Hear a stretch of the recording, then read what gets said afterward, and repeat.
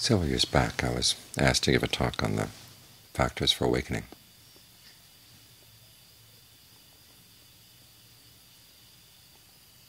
And it turned out the people who had organized the event had asked for that topic under the impression that the factors for awakening were a description of the awakened mind.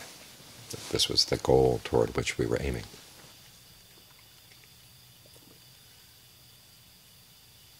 Part of the misunderstanding was based simply on the way you translated the term bojjhanga. It could be factors of awakening, because in Pali it simply says awakening factors. But if you actually look in the text, it very much is factors for awakening. These are qualities of mind you want to develop in order to become awakened. It's not that you're going to clone the awakened state, but you're just working on everyday factors of the mind, which eventually will lead to awakening. This is one of the important aspects of the Buddha's teaching, is that the path to awakening is built out of very ordinary things, day-to-day things, and simply learning how to look at them in a new way and analyze them in a new way. This is especially important when you look at the second factor for awakening,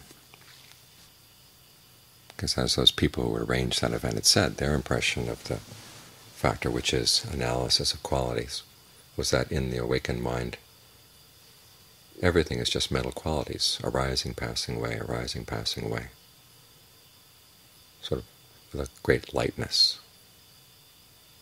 You see these things coming and going, and they don't weigh on the mind at all anymore, which is an aspect of the path. But in looking at the factor that we were missing out on a very useful factor, or useful aspect of what that factor is all about. Because when the Buddha talks about developing that factor, he says it's a matter of paying appropriate attention to what's skillful and what's unskillful. So instead of trying to clone yourself into a very rarefied state, the Buddha is asking you to look very carefully at what you're doing.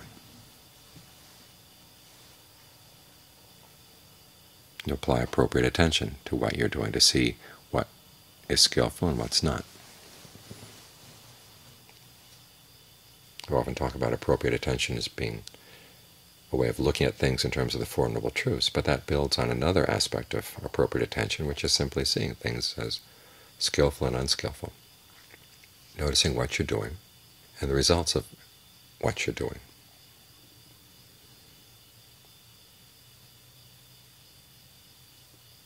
We talked last night about how this involves questioning. It's not simply a matter of conviction. Although the simple fact that you're going to follow this path of looking at what's skillful and unskillful requires that you are convinced that the Buddha knew what he was talking about, and there are wise people who've been trained in this path, and they know what they're talking about. Because when the Buddha asks you to look at what's skillful and unskillful in general terms, as when he's talking to the Galamas, he's saying it's not simply a matter of looking at your own experience, but also taking into account the teachings of the wise, people whose behavior you've looked at and you've learned to trust.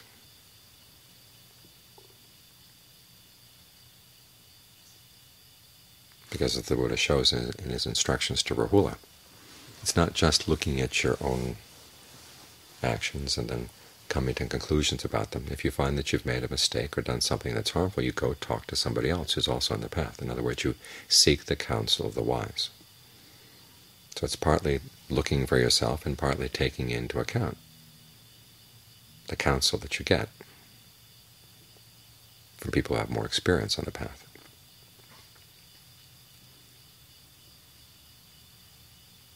But in the ultimate analysis, it does come down to your willingness to look at your actions, to see where you're suffering, then ask yourself, okay, where is this suffering, or exactly what am I stressed out about?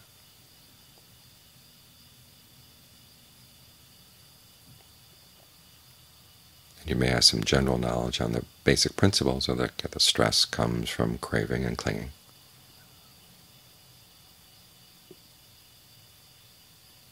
But the Buddha wants you to go beyond general principles. He wants you to see things arising and passing away. When does a stress come? When does it get intensified? When does it weaken? What else happens in the mind at the same time that it's intensifying? What else is happening at the same time it's weakening?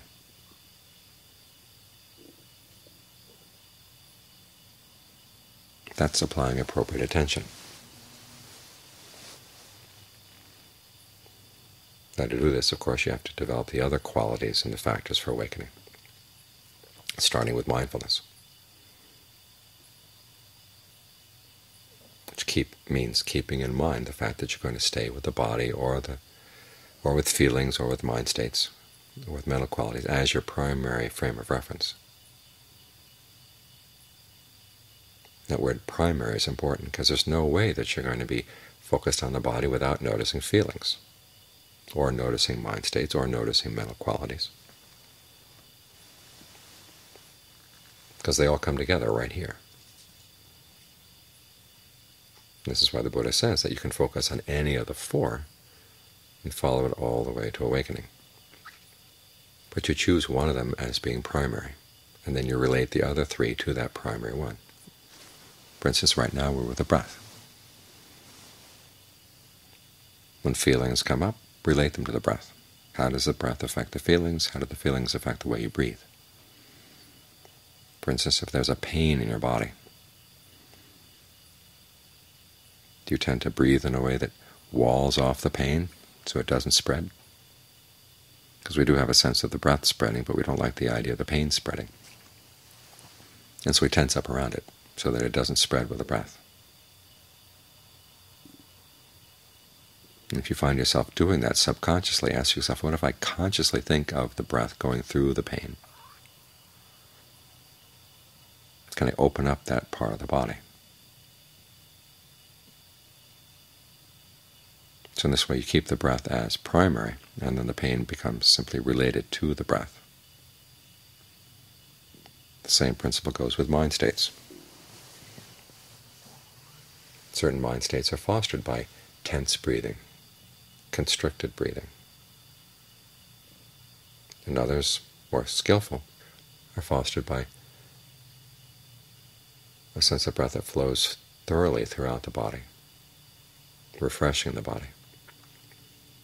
You want to notice that, and then take advantage of it. It's not that these tools we develop while we're meditating are used only while we're sitting here with our eyes closed. They're meant to be used throughout the day. You know, if somebody says something and you have a catch in the breath, you can take that as a warning. Okay, something's going on in the mind as well. You've reacted to what that person has said. And if you have time, you want to look into it. If you don't have time, just make a mental note, and then try to breathe through whatever tension has developed in the breath. So you're not carrying that little bit of tension around with you for the rest of the day, because then it acts like a magnet. It attracts other little bits and pieces of tension until you've got this huge armor with this huge cluster of tension that's invaded the body. And then there's the problem, how do you get it out? Whereas it's a lot easier if you begin to notice the little pieces as they come, and you can breathe right through them. That puts you in a better position to look at the mind. Again, your basic foundation is the breath, but then you look at the mind from the position of a very comfortable, very refreshing, very fulfilling way of breathing. And you see the mind in a very different light than if you're looking at it from feeling all tensed and tight and wound up.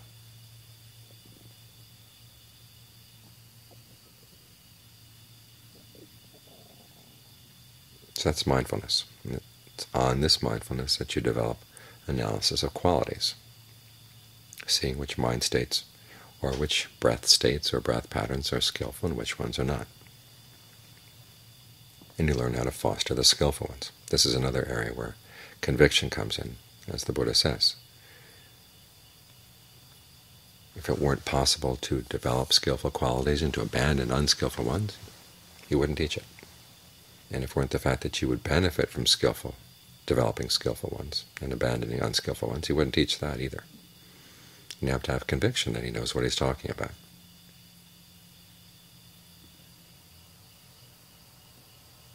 But this factor of analysis of qualities is very much a path factor. It's what enables you to see what needs to be done. And it's based on that, then you have the factor of persistence, which is essentially right effort.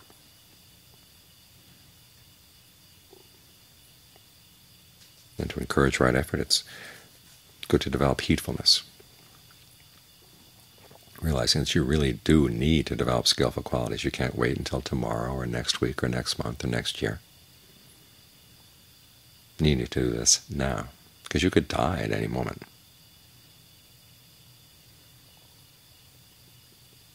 Not just physical death. Your goodness could die at any moment. Something could come up. Either a thought about something that someone has done or an actual event right here, right now, that could catch you off guard. And you could do or say things that are really harmful. That can happen at any time. So you have to be careful. You have to be heedful.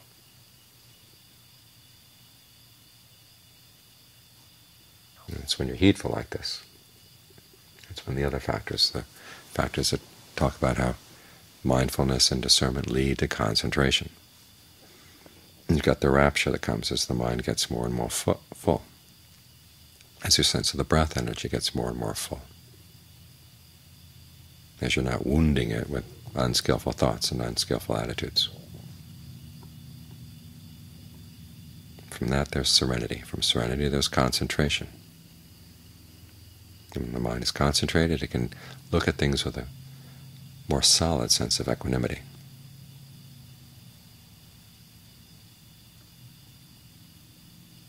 As the Buddha said, there's the equanimity that comes from diversity, i.e. you simply make up your mind that whatever comes up in terms of sights, sounds, smells, tastes, tactile sensations, or ideas, you're just going to try to stay non-reactive.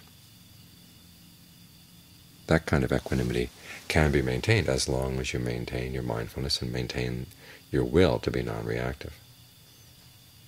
A lot stronger, though, is the equanimity, as the Buddha says, based on unity, unification, i.e. when the mind really settles down and is one.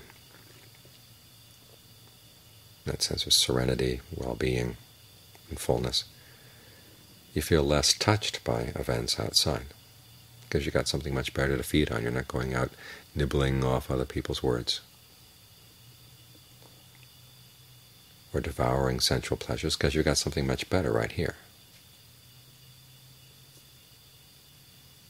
It's not simply a matter of willing yourself not to react.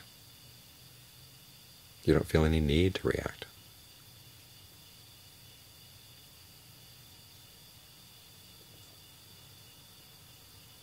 But we're not practicing these things just to arrive at equanimity. Again, that's another problem with seeing the awakening factors as a map of the enlightened mind, because people think, well, all you have to do is arrive at equanimity and there you are, nirvana. But that's not the case. It's part of the path. You gain equanimity toward all the things that are not important in life, and keep analyzing that issue of what's skillful and unskillful in the mind.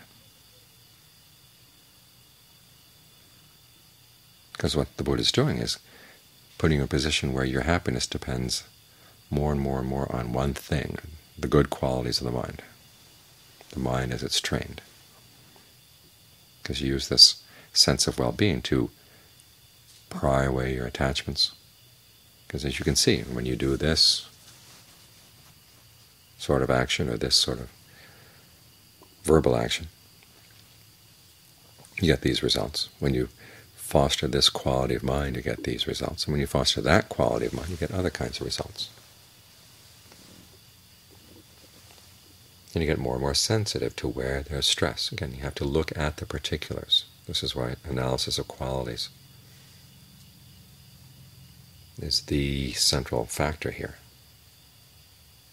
You're looking at events. The word Dhamma, qualities, can also mean actions, and here we're particularly looking at mental actions. Look at your actions and see what you're doing, where there's stress, what you did to aggravate that stress, what you could do to get rid of it, to undercut it, i.e. how you abandon the cause.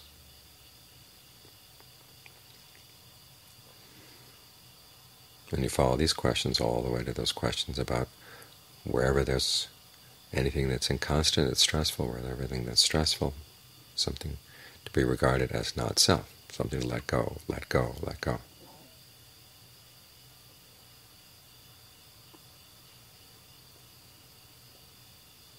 But it's all of these qualities working together that can take you to awakening. If you try to do the letting go without having the concentration developed, it gets very dry and very alienating.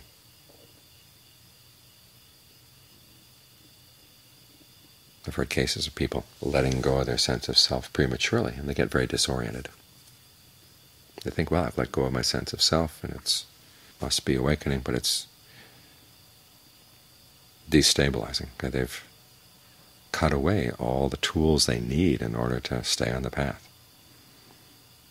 Because you do need a sense of self to function on the path, a wise sense of self, a skillful sense of self, which you've been developing as part of the path. You let it go only when you don't need it anymore. And part of that sense of self is the state of well-being that comes when you get the mind into good, strong concentration. So all these factors are needed.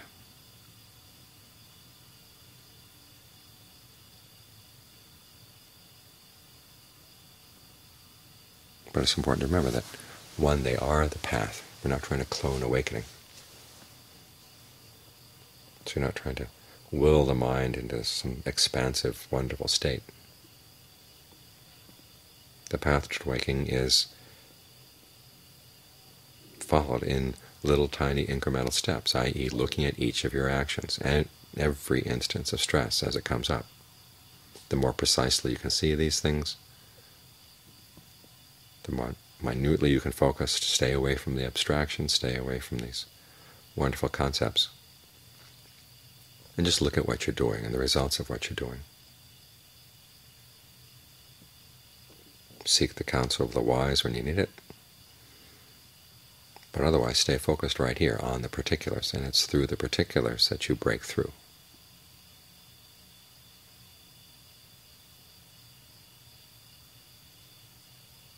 To a state that's not defined in any way at all.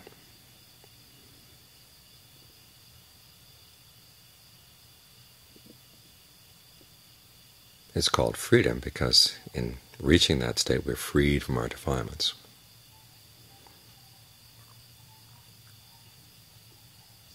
I.e., it's called freedom as a comparison, but in and of itself it's not defined.